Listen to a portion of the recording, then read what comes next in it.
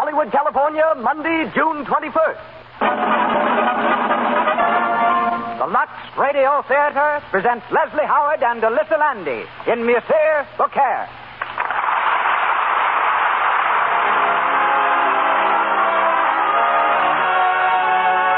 Lux presents Hollywood. This program tonight is your program, since your purchases of Lux Toilet Soap make the Lux Radio Theater possible. We are happy to bring you Monsieur Beaucaire and its celebrated performers, Leslie Howard, Alyssa Landy, Pedro de Cordova, and Dennis Green. Also, our guests, Ray Jones, ace portrait photographer of Universal Studios, and Evelyn Keyes, latest discovery of our producer, Cecil B. DeMille. Our conductor, Louis Silvers. On behalf of our stars, our guests, and sponsors, welcome to the Lux Radio Theater.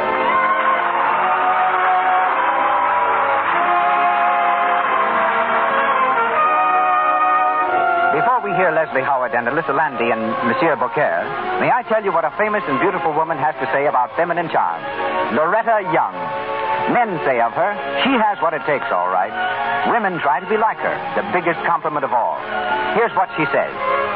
No girl who isn't dainty can hope to be attractive to men. I'll tell you what I've discovered.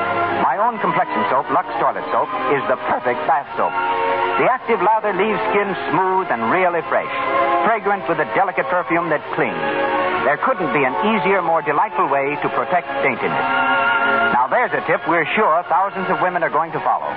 You couldn't buy a finer soap than Lux Toilet Soap if you paid $1 a cake. Yet, because so many of you buy it, its price is modest enough for the most careful budget. And now, our producer. Ladies and gentlemen, Mr. Cecil B. DeMille.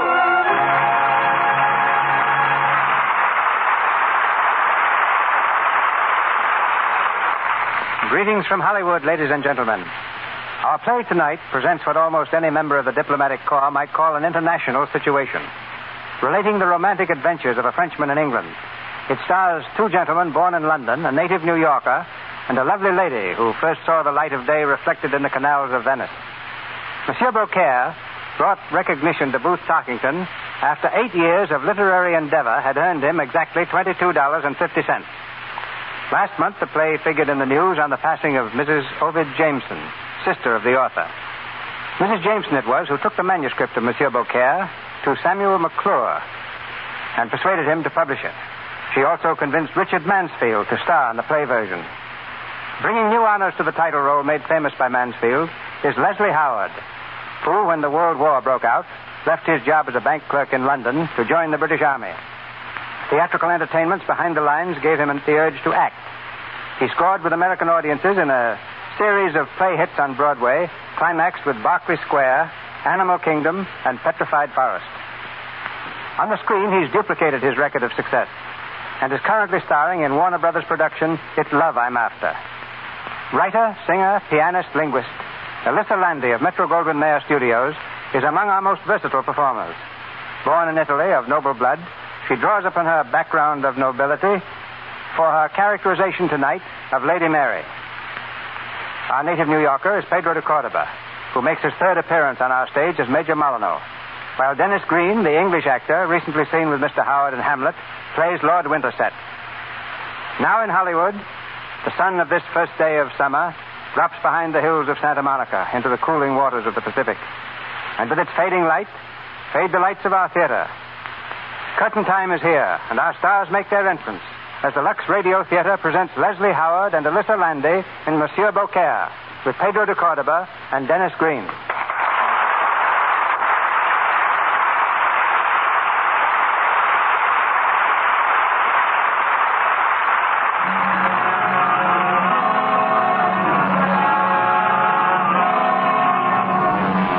It's a stormy night in the early part of the 18th century. Off the coast of England, a full-rigged brigantine, bound for Dover, makes slow progress through the heavy seas. On the spray-lashed quarterdeck, Captain Badger, in command of the ship, raps out his orders.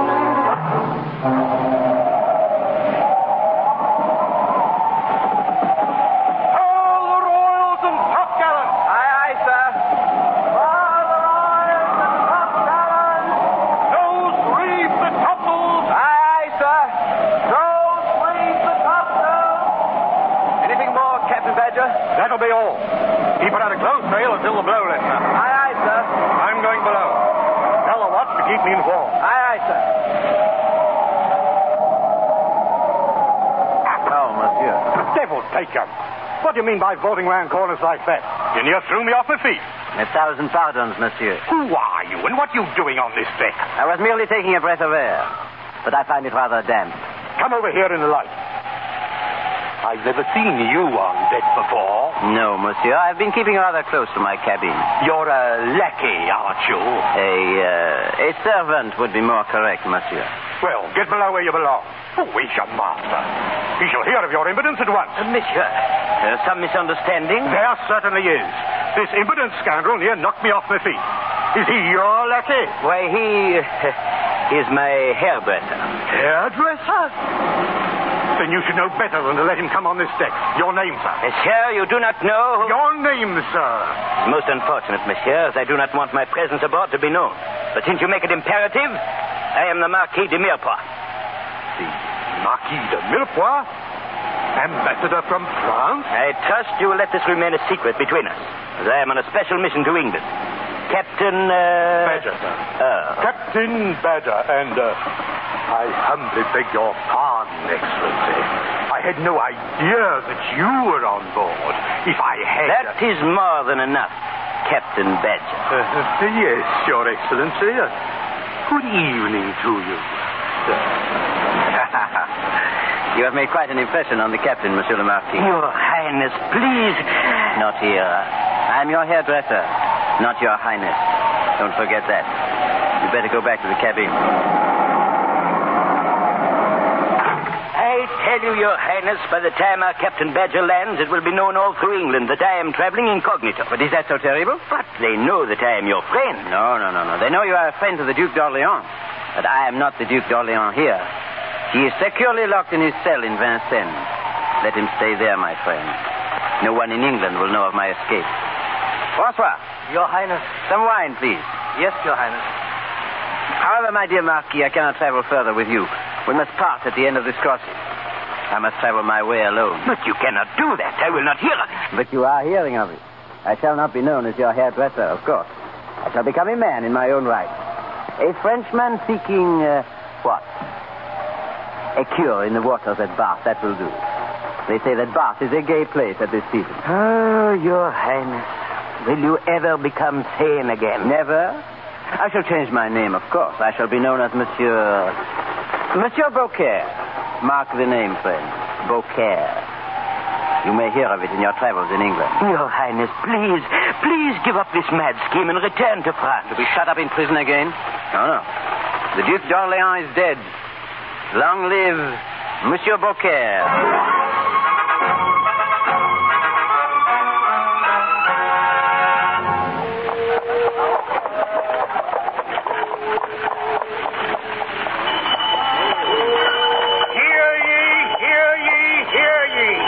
Citizens of Bath, word has come from France that the Duke of Orleans has been imprisoned by the King's order.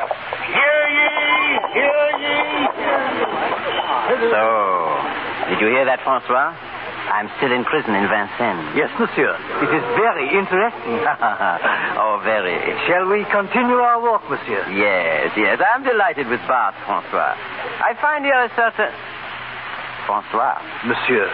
That lady who is just getting into the carriage. Who is she, do you know? If I'm not mistaken, monsieur, she is Lady Mary Carlisle. And if the boy who polishes your boots at the lodging house is not mistaken, she is followed here in Bath by a crowd of suitors. Oh, she's beautiful. Beautiful. Look, she dropped something. Wait here, Francois. Yes, monsieur. You may drive on, Thomas. Be careful. Very good, my lady. Mademoiselle, wait, please. One moment, Thomas. Mademoiselle. What is it, please? You dropped something, mademoiselle. I did? Yeah, a rose. It fell from your bouquet. Oh, thank you, monsieur.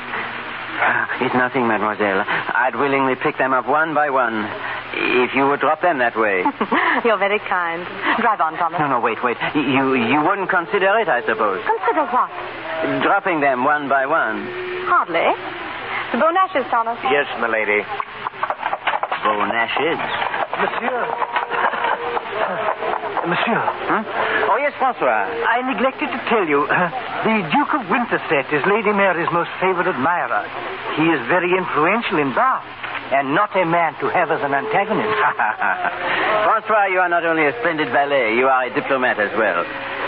Tell me, Francois, what is Beau Naches? Oh, very fashionable, Your Highness.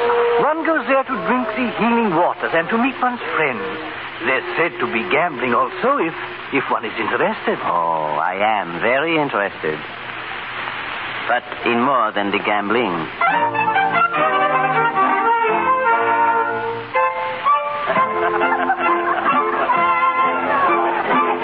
But really, sir, since you've returned to Bath this season, you've told us nothing about the Duc d'Orléans.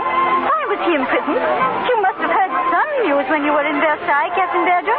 I don't know more anything about it than you do, Miss Lucy. The story has it that King Louis of France arranged a marriage between his cousin, the Duc d'Orléans, and the Princess Henrietta. Well, we know all that, but what happened, Captain Badger? Well, Miss Charlotte, the princess, it seems, was willing enough. But the young Duke refused the match. Oh, but why? Oh, there was some nonsense about not marrying unless there was true love on both sides. Oh, how romantic. And the king cast him into prison for that? That's what they say. Of course, the Duke is, stupid, to say the least. Miss Lucy. Ah, here is Major Molyneux. Perhaps he'll know something about the Duke. Miss Lucy, I've been looking for you. We want some information about the Duc d'Orléans. Tell us what he's like, Major Molyneux. I've never seen him, but they say he's the best actor in Versailles. He speaks English well, loves cards and the dice, and fortune favors him in both. He's the finest swordsman in France, is gay, debonair, and that's all I know. Ah, but what does he look like? Why not ask a Frenchman? I will. There's a Frenchman stopping here at Bath, Monsieur Beaucaire. We'll find out from him. He's sure to know. Monsieur Beaucaire? Yes, who is this Monsieur Beaucaire? I've heard nothing but Monsieur Beaucaire ever since I've come from France.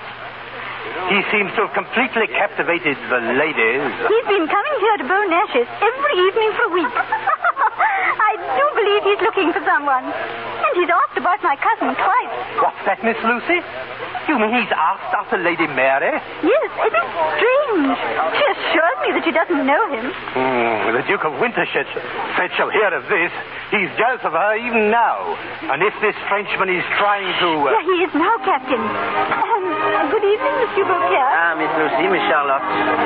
May I present these gentlemen, Major Molyneux? Your servant, sir. Your servant? And Captain Badger, Monsieur Beaucaire. Monsieur, haven't we met before? I don't believe so, Captain Badger. I'm sure I would have remembered it. But there's something about you that... perhaps I'm mistaken. Yes, perhaps. Monsieur Beaucaire, have you ever seen the Duc d'Orléans? What is it you say? Have you ever seen the Duc d'Orléans? I beg you to forgive me, but that gentleman, the Duc d'Orléans, he has made a great deal of trouble for me in my life. Is it possible? You mean he's your enemy? My very worst enemy. I ask you to forgive me, but I'd rather not speak of him. Just tell us that he's very handsome, monsieur. I've heard he behaves very badly. I can tell you nothing, mademoiselle. But you will excuse me, please. I was about to take a stroll in the garden. Well, of course, monsieur. Really, I'm all equipment. Monsieur Beaucaire. Monsieur Beaucaire. Yes, Major Molyneux. Forgive me for following you out here, but I must speak to you at once. If I can serve you? You can, monsieur. You are a Frenchman. Well? You may know, monsieur, that I serve the English king, and that I've recently come from the court of France. Aha. I take you to be a man of honor, and I'm trusting you. To be frank, we have private information that the Duc d'Orléans has escaped from prison in Versailles. No, the miserable wretch. Why did he run away? I've heard the food is excellent in that prison. The French ambassador happened to be a good friend of the Duke, and the young man persuaded him to take him to England in his suite. I believe as a hairdresser. Oh, the Duc d'Orléans, a hairdresser? Not really. How many people know this? In France, the king, the governor of Vincennes, and the English ambassador. In England, Monsieur de Mirepoix, you and I. And you want to arrest the poor little Duke for the King of France? No, monsieur. He has left Monsieur de Mirepoix, and it is my business to find him and protect him. If any harm befell him here, it might bring about serious consequences between England and France. You can see that. Oh, he is important, this young man. I appeal to you in despair, monsieur. If you know of him, if you can give me an idea of him, I beg that you will. Yes. Yes, I think it is time for another glass of the waters, monsieur. Then you're determined not to help me. I do not meddle in important secret matters. Your caution is commendable. There's nothing more dangerous than to possess a secret. Ah, yes, monsieur, there is. There is one thing more dangerous. A woman. True. They go together. No, they do not. You cannot have them both at the same time. Some women... Monsieur, there's but one woman in all the world... There she is over there by the fountain, the lady with the roses. You mean Lady Mary? The Lady Mary, yes. You will present me, monsieur. What? I shall consider it a great favor. I shall ask her permission to present you. But why should she refuse? Because she is a great lady, monsieur. And if you'll forgive me... I am not a great gentleman. Very well, monsieur. I shall have to present myself. Adieu.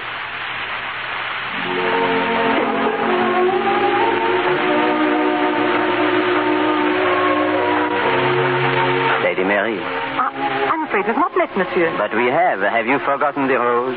Rose? I've come to ask a favor of you tonight. Once I returned your rose to you. Now I beg that you will give me one.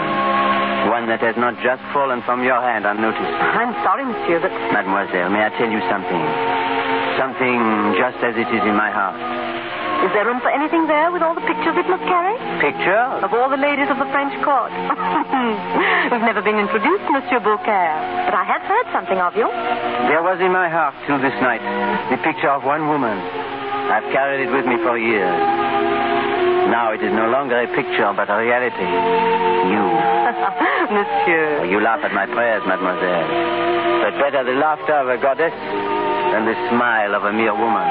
Possibly you prefer the laughter of a goddess to what, mademoiselle?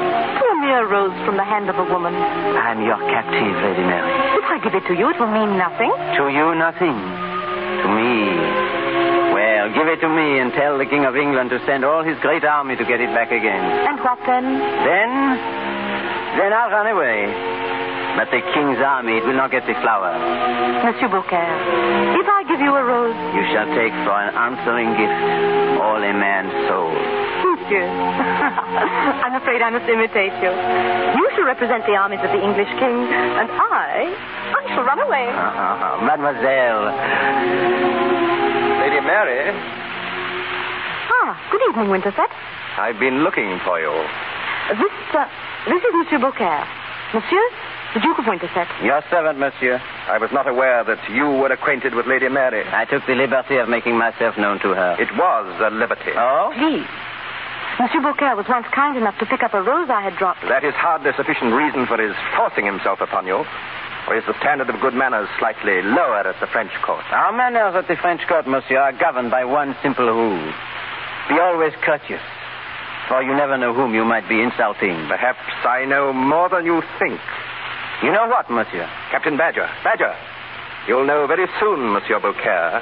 Did you call me, my lord? Badger, you told me you recognized this man. I did, my lord. I couldn't place him at first, but I'm quite sure now. Hey, what's going on? I've taken it upon myself to inform the rest of the company. What's the matter here? One moment, Major Molyneux. Perhaps you'll tell me what this is all about, Winterset. I will. As you know, my lady, these rooms are for ladies and gentlemen only. I desire you to look carefully at this person.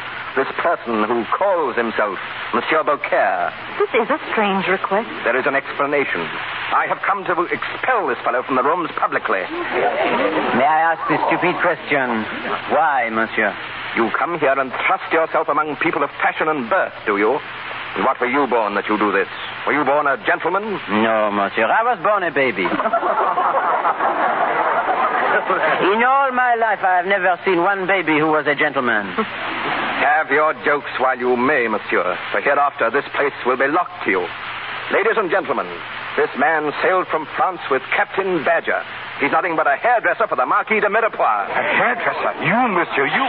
I'm a hairdresser, Monsieur Major Molyneux. This is true, monsieur. Quite true, mademoiselle. Do you stand against me, too? There is little else I can do. Excuse me, please. Of course. Now, get out. And if you ever show your face here again, you'll be thrown into jail and lashed by a fellow groom. Why not make the degradation perfect and say lashed by you, my dear Duke?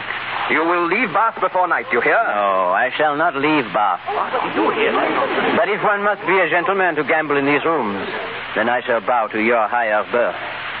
But all gentlemen are welcome to my apartment. where I will be pleased to engage them with the dice or the cards. And always fair, monsieur, night or day for any stake. For a shilling, 1,000 pounds, or 10,000. With the cards or the dice. Or, if the Duke of Winterset prefers, with the small sword.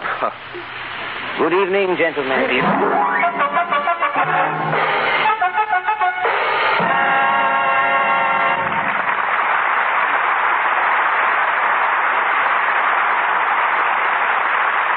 Now we're going to take you for just a moment over to Universal Studios, where a party of visitors is being shown around. They've walked down real streets lined with stores and tenements, with chateaus and brownstone houses. They've gasped at a big moored ferry boat that turns out, when you walk a little farther, to be only half a ferry boat standing on dry land. Water and wave effects to be artificially produced when the need arises. Now our visitors are in one of the huge studio buildings. The official guide is speaking. And this is the Star's dressing room. At present, being used by Diana Durbin. Oh, it's thrilling to actually see this room. Look at the dressing table. Lights all around it. What a test for a complexion. Well, James, everybody knows that movie stars have to be especially careful of their complexion. And here's the Lux toilet soap she uses. Big as life. Movie stars have learned through long experience that Lux toilet soap is an ideal protection against the choked pores that cause cosmetic skin. If you're bothered by tiny blemishes, dullness, and large pores, better begin today to follow this simple rule. Before you put on fresh makeup, always before you go to bed, use Lux toilet soap. When you begin to use this soap, you'll say to yourself, I understand now why 9 out of 10 screen stars use it. Back now to Mr. DeMille. We continue the story of Monsieur Beaucaire, starring Leslie Howard and Alyssa Landy.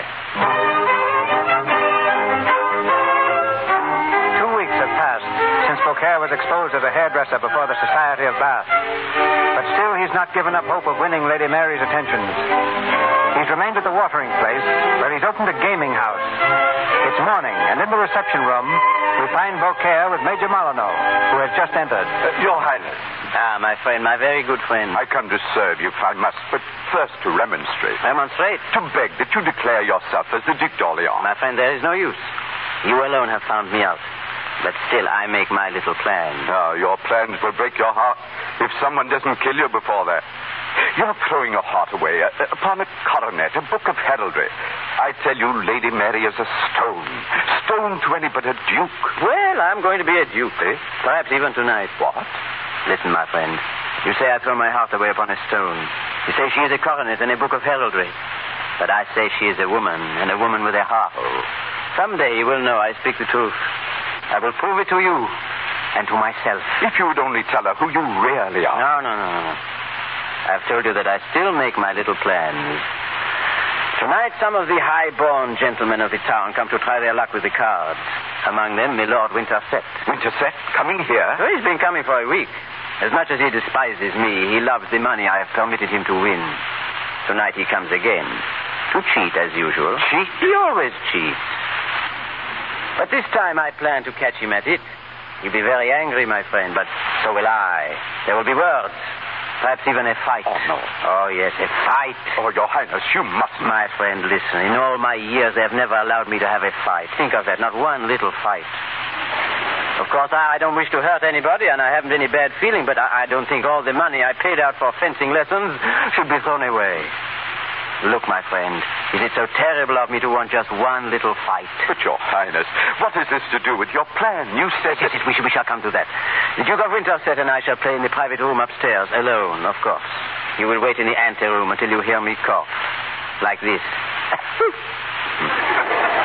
Then you will send François to interrupt the game. But why, Your Highness? You will see, my friend. Tonight you help me to catch Milord the Duke cheating at cards. Well, you win again, Milord Winterset. Almost £500. Shuffle the cards.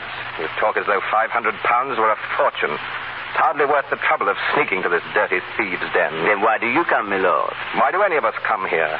Certainly not for the joy of being in your company, Beaucaire. Oh, no, not for that. You would like to be rid of my company, but you would also like to win my money. You have won much, monsieur.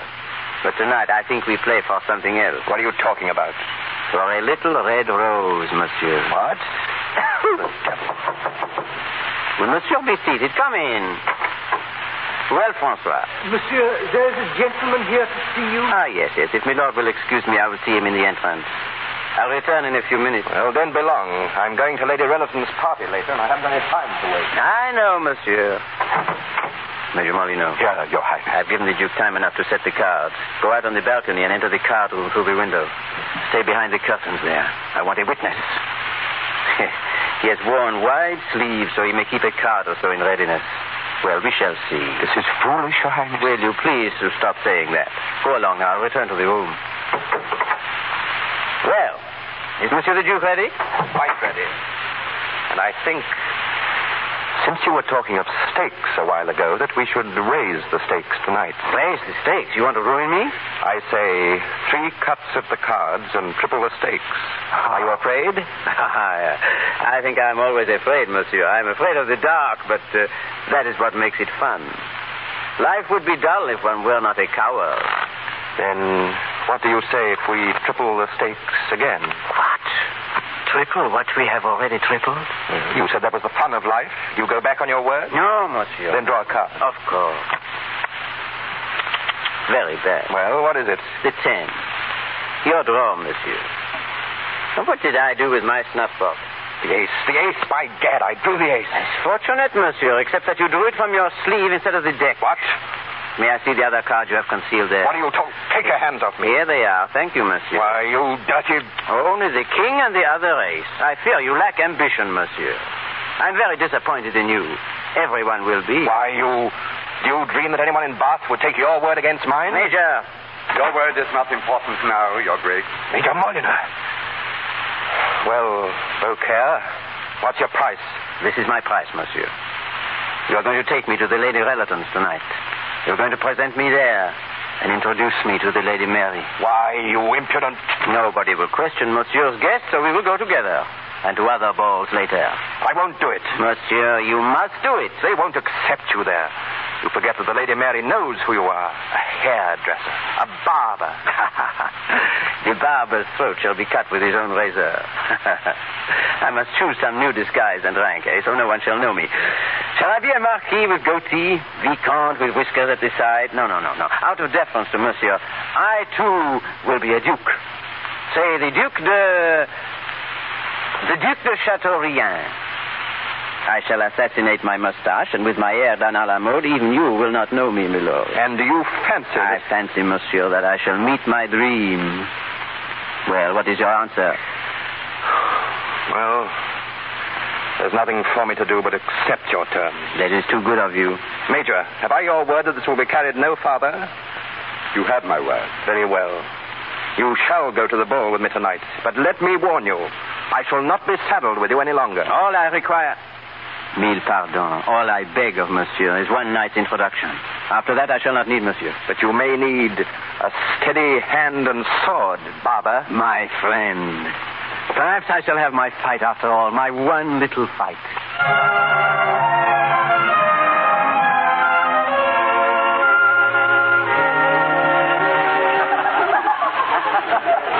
Well, Major, do you think I look like a duke? It's a miracle, Your Highness.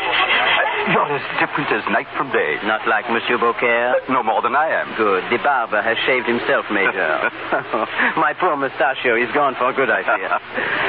What a man will not do for love. I've often wondered at it, monsieur. Has His Grace introduced you to the Lady Mary? No, not yet. He delays as long as possible, I think. But she's here. I've seen her. He has little taste for the job, I warrant. I'm impatient for the delay, and yet thankful, too. Think, my friend, what if she should recognize me? Have no fear of that. I'd hardly know you myself. Those clothes, your hair, there's a whole new bearing about you. I don't wonder they call you the best actor in Paris, monsieur. Oh, my friend, you give me strength. Aha! The Duke of Winterset. Well, barber? I've been waiting, monsieur. I've just been reassured by the Major. And I'm prepared now to meet the lady. She isn't here. Your eyes grow weak, monsieur. She sits over there by the door. I promised you an introduction, no more. I cannot well be satisfied with less. Shall we go? Your pardon, monsieur. Certainly, monsieur. Well, come along, barber. My only hope is that you'll know you for what you are. That is my risk, monsieur. Lady Mary. Yes, Winterset? May I have leave, my lady, to present A friend of mine. A very old friend, milady. Or I should never have asked to be presented. Yes? He has recently come from France, and he is the Duc de Chateaubriand. I'm honored, monsieur. Thank you, milady. The honor is mine. May I escort you to the balcony, Lady Mary? Monsieur, have you forgotten? You were on your way to see Lady Relaton. What? Distinctly, I heard you say so, monsieur. Very distinctly. Oh, yes, of course. Well, excuse me, milady. I shall return in just a few minutes. Well, may I escort you to the balcony, Lady Mary? Thank you, monsieur. The Duc de Chateaubriand? Yes, milady, yes. You have heard of me, perhaps? I'm sorry, monsieur, but I have not. Ah, but you will, milady. You will.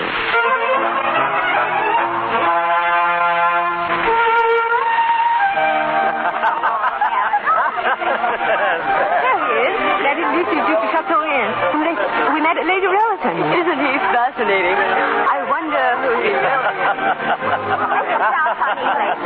Yes, I have. Chateaubriand. And they say Lady Mary is completely captivated by him. But they met only a week ago at Lady Relaton. Yes, I know. That's what I can't understand. I still have to be. But the Duke of Winterset was the one who presented him last week. And now he's burning with jealousy. It's so amusing. There he goes, out into the garden with her. See him, Badger? Aye, and a favour, my Lord Winterset. I don't like that Frenchman. Like him. Your Grace. Blackie, another glass here. Yes, Your Grace. Is that the way you feel towards him? I hate him. Then why did you introduce him at Lady Relaton? Why? No fault of mine. The knave did me a scurvy turn once. But I've done paying for it. I've done, I say. Your Grace, people are looking. Let them look. Where are you going? Into the garden. Your Grace, come back. Come back, Your Grace.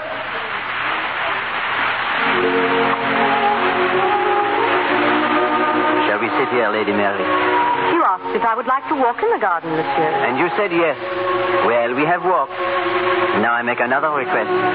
May we stop walking, please? If you wish. Lady Mary, this whole week have I known you, and only once have I seen you alone. Has there been any reason to see me alone? The very best of reasons. The first time to tell you that you are the most charming, the most gracious, the most beautiful of all ladies. And now? And now to repeat it all over again. Not with the very same words, monsieur. With the same words, yes. Well, that is stupid, is it not?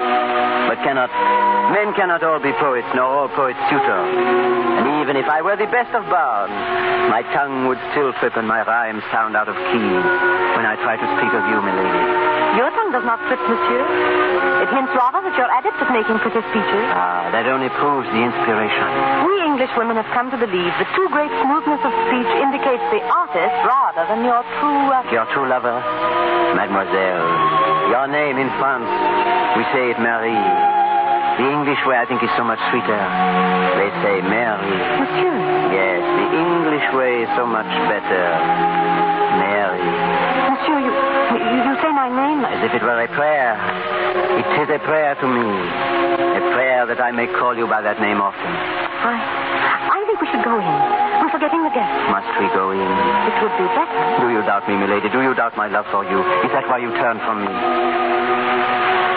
That which is so near heaven must ever wear the snow. It is so high. But I'd rather the snow were not so cold toward me. Look at me, Mary. No, please. Why, Mary? I'm afraid that you would see that toward you all the chill has gone from the snow. Long, long ago. Oh, Mary, my beautiful. What was that? I heard nothing. There's a man there. A man hidden in the shrubbery. Over here, a Frenchman making love. The Duke of Winterset. A neat lesson, Frenchman. You are adept at fancy speeches. Winterset, please. It is nothing, mademoiselle. His lordship has lingered too long over the bottle. It has given him false courage. Draw your sword. I wear no sword here. Then a worse luck for you. No. The wine has unsteadied your hand, my lord. Are you hurt, monsieur? It's just a scratch on the shoulder. Oh. Stand away and let me run him through. You can't murder the Duke in cold blood. The Duke. My Lord Winterset, what has happened? The Duke of Winterset has wounded an unarmed man. Lady Mary, I would tell you, this so-called Duke is a... Silence! You saw it, gentlemen. If he dies under your whip, you saw the villain struck me.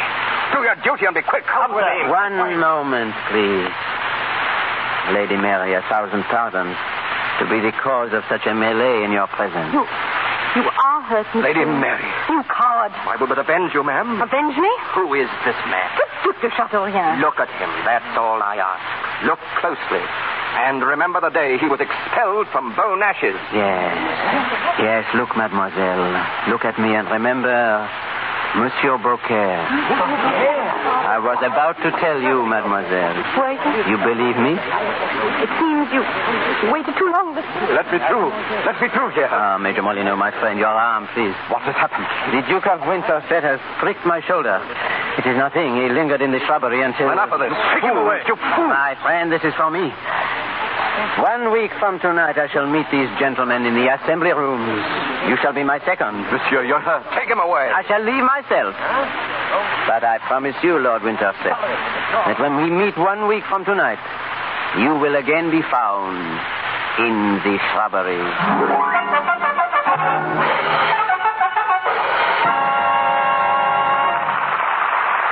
pause for station identification. This is the Columbia Broadcasting System.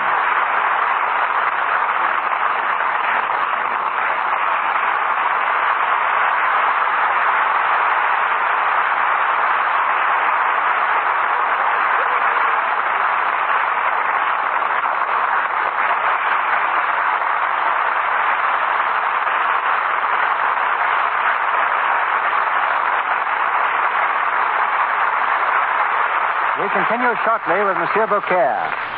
A few weeks ago, a member of my staff brought a young girl to my office who had recently come to Hollywood from her home in Georgia. Her name is Evelyn Keyes. Like thousands before her, she came without knowing anyone in the films, without any experience as an actress, but I thought I saw in her the essentials of a sensational new star. Though she's never faced a picture camera, she'll have an important part in my next film, The Buccaneer. And she's the first actress in more than 10 years whom I've placed under personal contract. In 25 years, I've made 3 mistakes in choosing star material. She may be my fourth. I can't predict. I can only guide her. Her success from now on rests with her and with picture audiences. For the present, let's hear from Miss Keyes. I'm just beginning to realize the tremendous opportunity you're giving me, Mr. DeMille. And the more I realize it, the more frightened I become. Frightened of me? You and everyone else in Hollywood. Your name has been magic to me since I was 6 years old. I know that I have a great deal to learn. It's so much, in fact, that I can't understand what made you give me a chance. Maybe you'll tell me now. Well, some of the reasons may amuse you. You impressed me because your voice wasn't squeaky, you dressed simply, acted like a lady, and because I saw in your face a good screen on which to watch the emotions of life pass by. When you gave me that lesson in diction the time I was introduced to you, I thought at first you were just making fun of me. Why? Because I asked you to recite Peter Piper the Pepper Picker? Yes, I guess so. Well, that little piece of literature, Evelyn, is one of the finest tests of diction I know. I can see that now, and I've learned it by heart. Would you like to hear me? I would if you do it well. Peter Piper the Pepper Picker picked a peck of pickled peppers.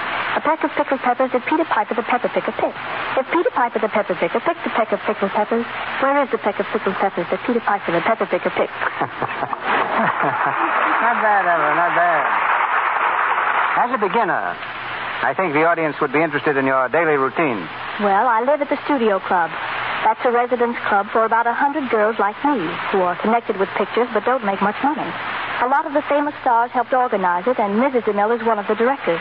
It's near Paramount, so I can walk to work. Stars like Zazie Pitts and Maureen O'Sullivan used to live there, too. I go to the gymnasium every day, and every other day I study with Oliver Hinsdale at Paramount, learning acting and diction. Mr. Hinsdale is teaching me a wide variety of characterizations. These are excerpts from different plays. Then I act them out for him with 1 or 2 other actors who are also beginners. I still have a Georgia drawl that I'm trying to overcome. Right now, Mr. Hinsdale is teaching me proper vowel sounds. It may sound a little silly, but I have to repeat such lines for him as, "How now, brown cow?" and "Mumbo jumbo, god of the Congo." I'm also learning to recite the Raven. What in Hollywood has impressed you most? The huge studios, the handsome actors, the climate, or what? I'm afraid what's impressed me most of all are the little houses sitting up all over the hills that surround Hollywood. I haven't met any big stars. I've never been to the Trocadero, and I haven't any boyfriends yet. Of course, the biggest thrill I had was getting that contract from you. Next to that, though, is my being here in the Lux Radio Theater on a program that I used to listen to back home when Hollywood was just a dream. But I didn't have to be told how good Lux Toilet Soap is. I've used it ever since I was a little girl. I was delighted to find that it's the official soap at Paramount Studios, too, and to hear that it's preferred by practically every star in pictures. I knew that someday I'd get to Hollywood, and I knew that complexion would mean a lot. So I've given mine the best care in the world, and that's Lux Toilet Soap. Lux complexions do help, Evelyn. But what would you have done if you'd had to keep going from one casting office to another, and never the sign of a job? Well, that was something I just refused to think about, Mr. DeMille. My greatest hope is that I'll justify the confidence you've placed in me, and I've never meant it more than in saying thank you to you now. Good night, Starlet.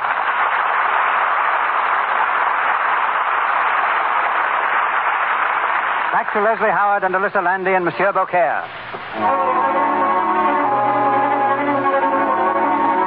It's the night of the promised meeting between Monsieur Beaucaire and the Duke of Winterset. Beaucaire, fully recovered from his wound, is in his room, dressing for the occasion. Francois assists him.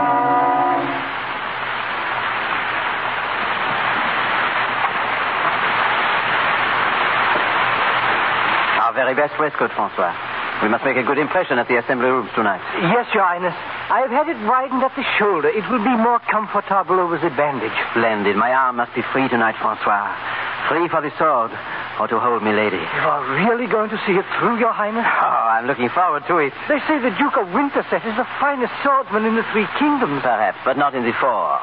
No, you can't dissuade me, Francois. Tonight I have my little fight. The first fight of my life. Praise God, it may not be your last.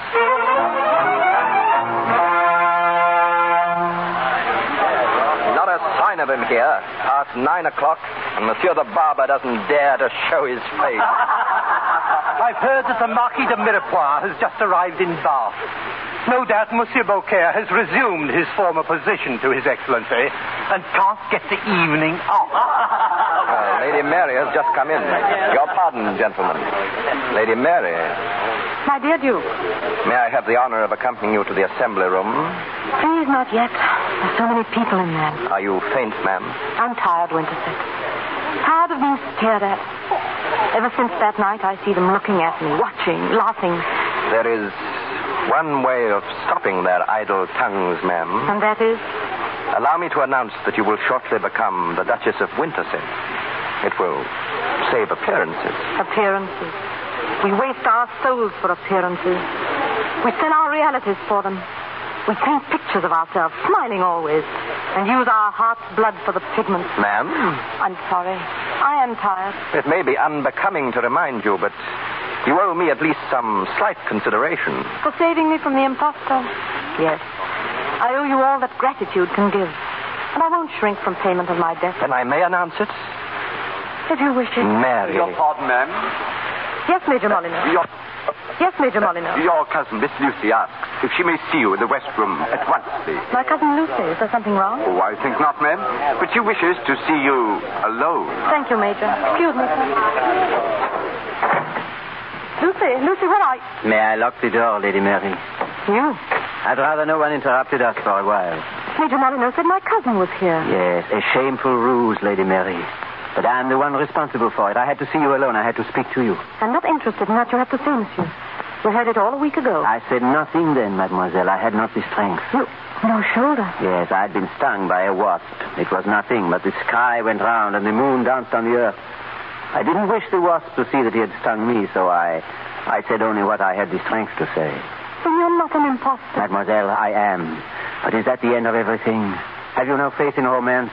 You talk of romance now? Mademoiselle, if you had known that I was just an impostor, if I had told you that just Monsieur Beaucaire, with the heart of a lackey, was asking for one rose, would you have let me walk by your side there in the moonlight?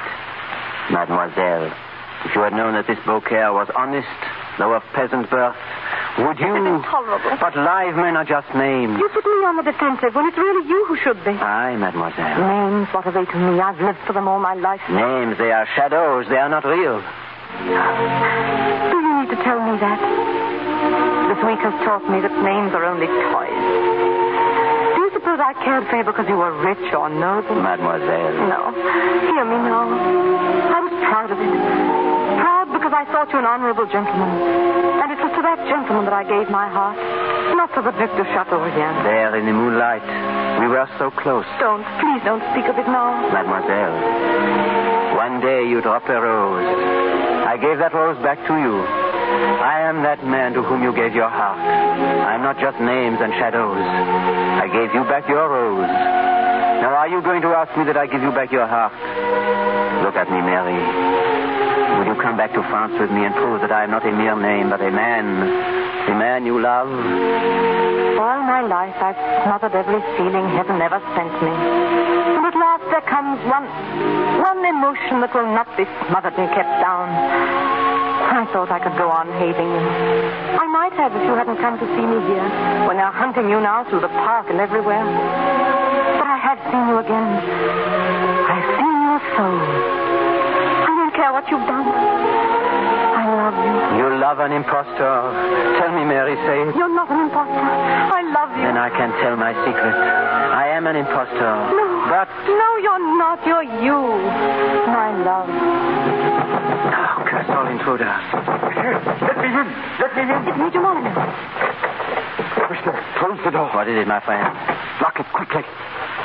They know you are here. Someone saw you. They're coming this way now. We can escape. The side door. There's your carriage there. A carriage that will take us to the boat and then to France. Oh, quickly, please, while there's still time. Mademoiselle, have you reckoned all the costs? I love you. You will go to France with me. To the ends of the earth. Oh, Mary. I can't keep them out much longer. Hurry then, my lady. Through the other door and into the garden. I'll meet you there in 10 minutes. Would you? Do as I say quickly. The side door. I'll have the carriage with. There, my friend. Didn't I tell you she was pure gold? I can't hold them. Go on. And miss my appointment with Lord Winterset? Oh, no. You're going to face them? My friend, face them. Now I can face the army of the English king. There he is. But of course, I'm sorry to be late, Captain Badger. Lord Winterset is waiting for you, Monsieur Barber. Will you come out into the garden, or must we drag you? Oh, I'll come gladly. This way, then. Major Molyneux, you are my second. Monsieur. You will see that fair play is done. It may be rather trying. Give up this mad scheme. Tell them who you are. Not a word, Major. No dueling, gentlemen. I beg you. Not here. Expect to be settled, sir. But not here. There will be a scandal. The French ambassador is on his way. Stand aside. Aha! Milord Winterset. And his second. Good evening, gentlemen. Are you ready, Barber? I've been looking forward to this meeting for a week.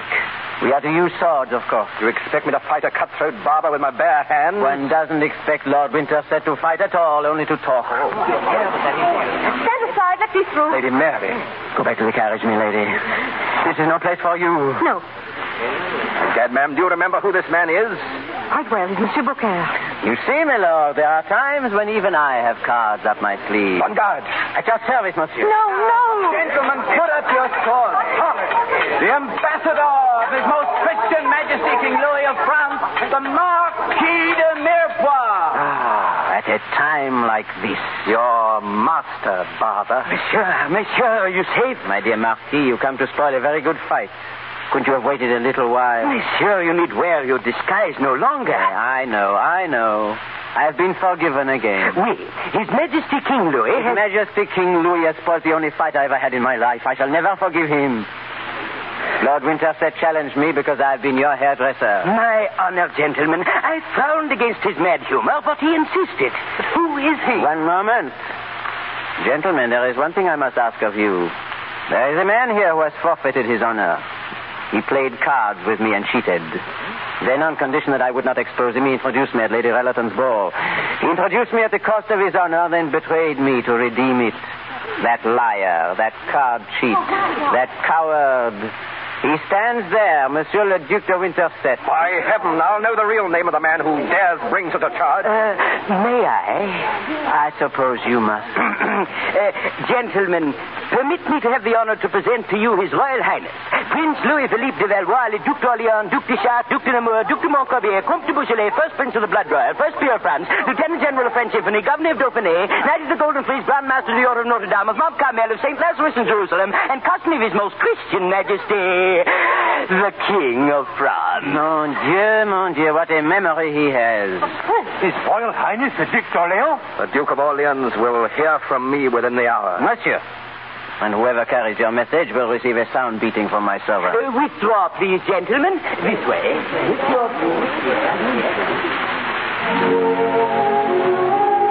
Lady Mary. Monseigneur, it's a terrible mistake I've made. Forgive me. Forgive? I? No, madame. Mademoiselle, it is you who must do the forgiving. I was an impostor. But if you could love an impostor, could you not love a prince? But you...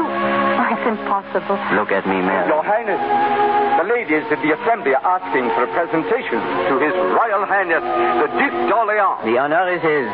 But first I must introduce to all these people the lady who is to be his duchess. Duchess?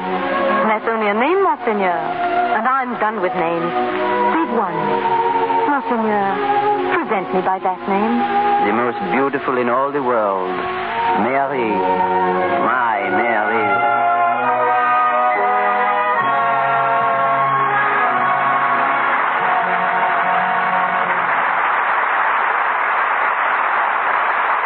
Before Leslie Howard and Alyssa Landy join us again, we'll have a word with Ray Jones of the new Universal Studios.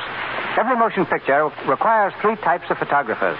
The cameraman and crew who film the story, the still man who takes a still picture of every individual scene, and the portrait photographer who shoots those off-screen photographs of your favorites that you see in the newspapers and magazines. Mr. Jones is one of the latter. An expert who, during almost a quarter of a century in Hollywood, has photographed the stars at 6 major studios. Yes, including Paramount, where I recall making 600 pictures for you and Cleopatra. I remember it particularly because 600 is about twice the number we usually take. Mr. DeMille is one of Hollywood's most ardent believers in still and portrait photography. Now, the title of portrait photographer explains itself. But as an ex-still man, Ray, why not a few details on that phase of picture taking? For instance, why are so many still pictures never seen by the public? Many still pictures I made solely to help the director. Every set where a scene is shot, every costume, makeup, and hairdress of important players is photographed. This is to make certain that we'll know tomorrow exactly what the scene and actors look like today. It eliminates movie boners.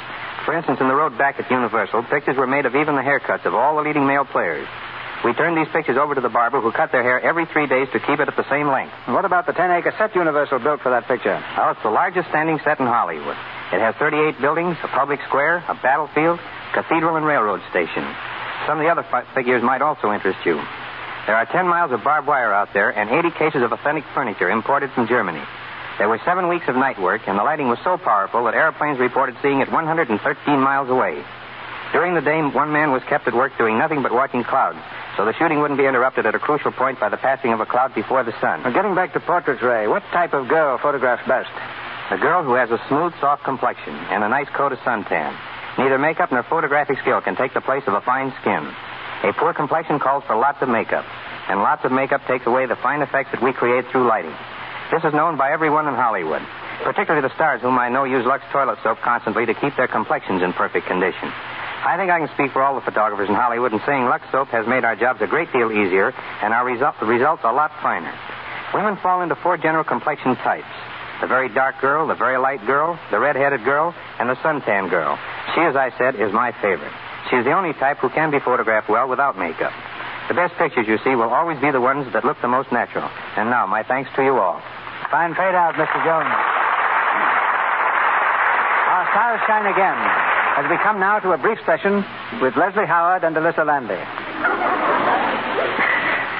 Thank you, C.B. You know, Elisa, Mr. DeMille and... I beg your pardon. That's quite wrong. Mr. DeMille and I used to be neighbors. I rather miss being away. The DeMilles had a very nice tennis court, usually occupied by the Howards when the DeMilles wanted to play. And taking it by and large, you're a pretty good neighbor, Leslie. In spite of the temptations, you never once exercised your polo ponies on my front lawn. Oh, but I might have if I ever had a chance to play polo over here.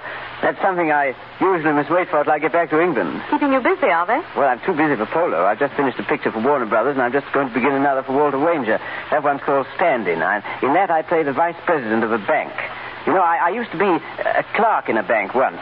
That shows you what perseverance will do. And reminds me of a charming Lewis Carroll verse about a banker's clerk. He thought he saw a banker's clerk descending from the bus. He looked again and found it was a hippopotamus. If this should stay to dine, he said, there won't be much for us. And I remind you of that, eh? That's very flattering. And very touching. But I think Leslie's poetry in The Scarlet Pimpernel was much better. I'd heard you talk about you doing a sequel to that picture. Well, it's possible, Alyssa. I'm going back to England this summer to try my luck at being an actor-producer. We'll do either the sequel to The Pimpernel or a picture called Bonnie Prince Charlie. You know, playing in Monsieur Beaucaire tonight makes me think of England, too. I was just a little girl when I first saw the play in London and danced the minuet. That was long before I ever thought of becoming an actress. But I distinctly remember hoping that if I ever did become an actress, I'd have the chance to play Lady Mary. I always thought it was a charming part. So you see, wishes can come true, and once again, I'm indebted to that excellent Lux toilet soap. The last time you were here, Alyssa, you were hard at work on a play. Have you finished it? Yes, and I finished another novel, too.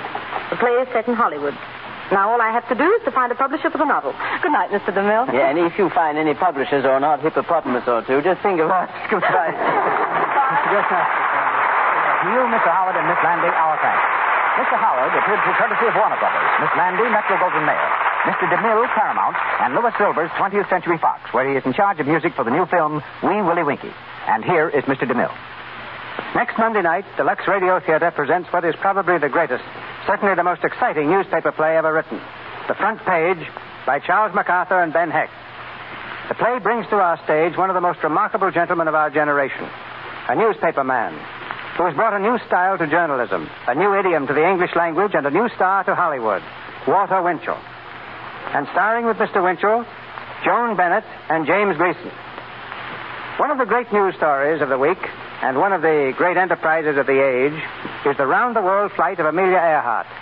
Tonight, Miss Earhart is in Java. And next Monday night, if she continues her flight on scheduled time, she will be here as our special guest in the Lux Radio Theater to tell you in person for the first time since her return something of her adventures on the trip. However, if Miss Earhart is delayed en route, she has graciously consented to keep her date with us here on July 5th.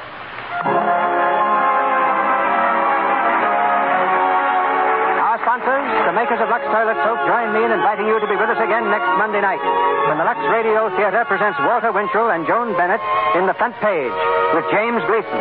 And if possible, as special guest, Miss Amelia Earhart. This is Cecil B. DeMille saying good night to you from Hollywood.